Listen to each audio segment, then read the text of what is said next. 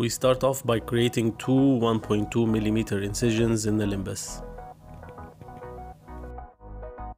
After that, we inject mycol into the anterior chamber for pupilloconstriction to hide as much as possible of the crystalline lens and for a better view of the implant-iris interface. Abundant injection of viscoelastic above and below the iris implant is important to float it within the anterior chamber. Using a pair of micro scissors, we start off by slicing the implant from the pupillary to the limbal margin, creating a full-length cut.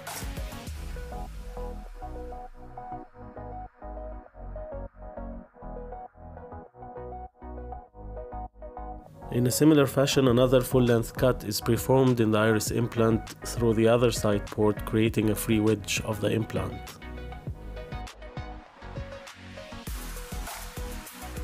At this point, one of our incisions can be widened using a 2.4 mm keratome.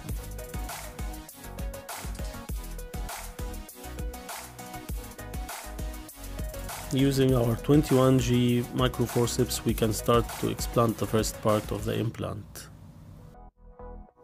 After injection of viscoelastic, we perform a second cut in the iris implant from the pupillary to the limbal margin.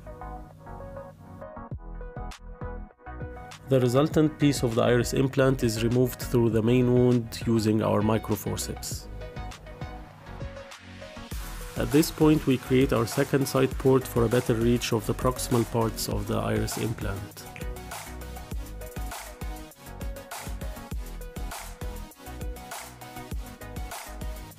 At this point, the remaining part of the iris implant is fairly easy to rotate using our second instrument. This brings the implant within reach for a fifth and final cut.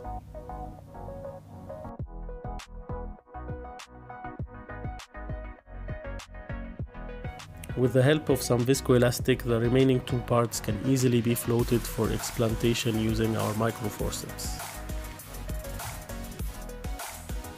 Unlike other removal techniques, our technique involves no touch to the crystalline lens, to the iris, or to the corneal endothelium during removal of any of the parts of the implant. We use a double-way cannula to remove any remaining viscoelastic from the anterior chamber.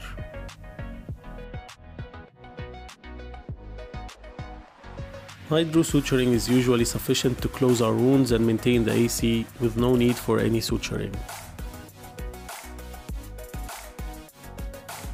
Thanks for watching.